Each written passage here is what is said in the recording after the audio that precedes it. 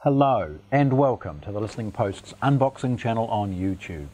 Today I'm unboxing one of the most anticipated products in ages, an NAD Master Series M10.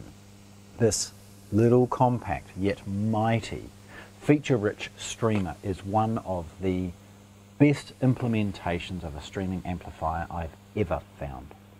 Touchscreen, elegant display, a beautiful operating system, streams everything, sounds great at everything, yet it's small and mighty. It's lovely. So, let's have a look.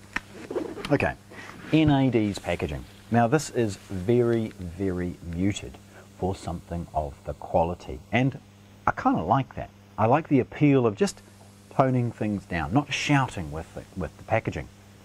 Nevertheless, we've got model and serial number information on two ends.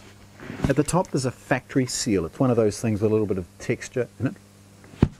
NAD Master Series on both sides, and a little bit of a warning because of course it's got a battery in it to keep it alive.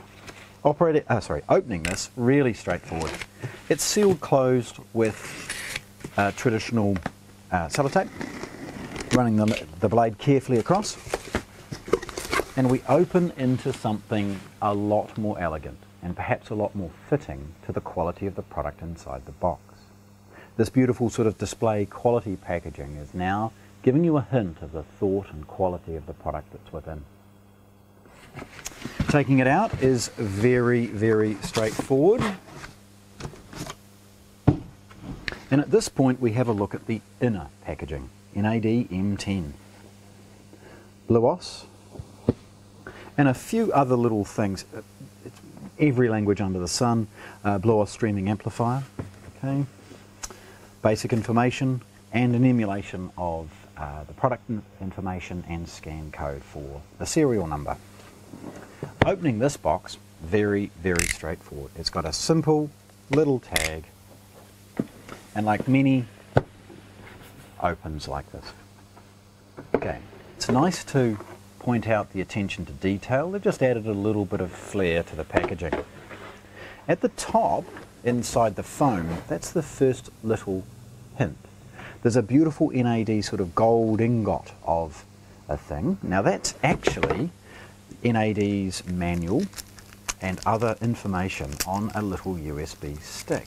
Now that's just beautiful, tiny little thing. Please hang around for some photographs. I'll show you some close-ups of this. But this USB stick is almost, well, it is. It's collectible. Let's be honest, I would put that on any keychain. Nevertheless, on it is all of the manual and information, yeah, a few tidbits and things there. Drilling down, you've got a layer of that foam which held the USB. You've got some information and user manuals. Now this is just a very brief setup guide. The in-depth manual of course is on the USB. It talks about a Direct Live and other things that it has on board, and a few basic setups. Okay. The next layer is protective, and it's closed cell foam molded to exactly the shape of the amplifier.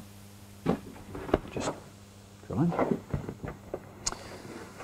We've got a pull tag bag, little soft one there. Just put that off to one side. A desiccant bag to reduce moisture resistance, and then another closed cell foam along with the accessories. Okay. So pausing for a moment, let's have a look at these accessories. Nice little box. We have got cleaning instructions along with a little lint-free cleaning cloth. We've got power cords. Now I had a little bit of a hint to the fact that inside the box for New Zealand there isn't a New Zealand power cord. I've got a courier bag full of all of the ones that I might need. This is UK and Singapore, I believe. None of which are much good to me.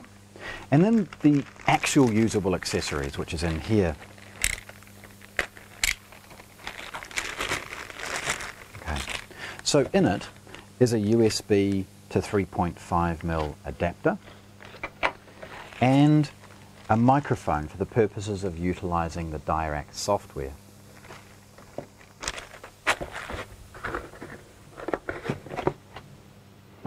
Getting to the cool stuff. Well, it's a small box, it's a mighty box, and it's a feature-rich box. But most importantly, it's a beautiful sounding box. And that's why I'm so happy to be sharing it with you. So, first look. Beautiful. Okay. Like many things with a glass or polished finish, it's protected on all sides with a plastic layer. Taking that off is very, very straightforward and essential, by the way. The ventilation is sealed by the top protective layer and needs to be removed before playing. In fact, there's a little thing there warning you to do exactly that. Peeling it off, very, very straightforward. Okay, simple thing here, all the way around, and then the tag for the top. Now that handy little warning label acts as a little pull tag, enabling that the top protective surface can be removed easily. The top surface is a little bit thicker and a bit sticky. Get rid of that. And we start to look at this product for the first time. Now firstly, look at the finish on this. It's beautiful. As I mentioned, and oh no, we'll get rid of that front one as well. As I mentioned, it has a front display and touchscreen. Please hang around for some photographs. I'll liven this up so you can see some of the features of it. That touchscreen becomes the main interface. As an accessory, you can buy an NAD remote control for it, but most people are driving this from its app or from the touch screen. So the remote becomes a potentially unnecessary accessory, so it's not included with it. You'll see, and please, again, hang around for the photograph, just how beautiful this product is from a finish perspective. It's not very heavy, maybe 5 to 7 kilos, but it doesn't need to be. It's 100 watts Class D, and with a 32-bit ESS DAC and some beautiful features as far as the quality of sound, it couples brilliantly to its output stage, meaning that it can be very light and it can be extremely efficient. Looking at the back, this is where we see a very feature-rich product. Firstly, it's got trigger outs, which is very unusual for a small product like this. 12-volt triggers, an IR in, enabling it to be controlled from perhaps a multi-room or a sensor somewhere else, and of course the IEC power cord. Above that, we've got 2 analog inputs. We've got a pre-out for the purposes of using this perhaps as a streamer only into something larger, teamed up perhaps with the trigger to turn on and off an integrated amplifier or power amplifier to suit. It's got 2 subwoofer outputs. These are dedicated subwoofer outputs, and in the software you can have a play as far as the subwoofer crossovers and things. It's got a coax digital in, an optical digital in, and an HDMI. Now the HDMI is one of the new standards eARC, so it will handle all of the very high bandwidth sources.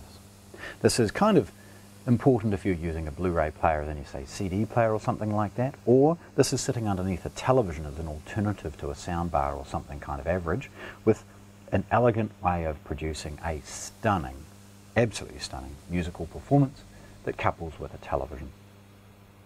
There's a service button, and then you've got a gigabit internet or network connection and a USB. Now that USB is for all manner of different things, including the 3.5mm connection we see here.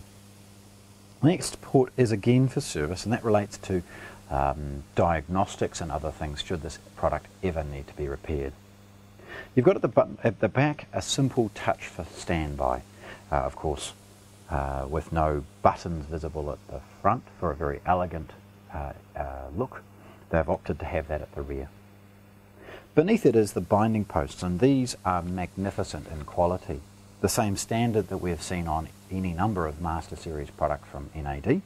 It's a 5-way binding post with a slight angle to it to ensure that spades and other things can be fitted if required, bananas or bare wire. Underneath there's a switch, and this is a little bit unusual. It's the ability to bridge this product mono. Should you start stacking these products and having a little bit of fun taking your system to the limit, you can flick this switch and ensure that this can become part of many other larger systems if required.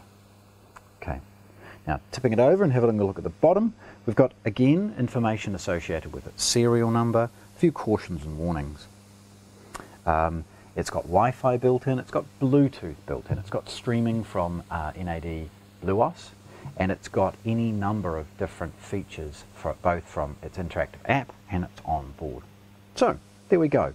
This most beautiful, little, elegant amplifier, the NAD M10, unboxed here at the Listening Post in Christchurch, New Zealand.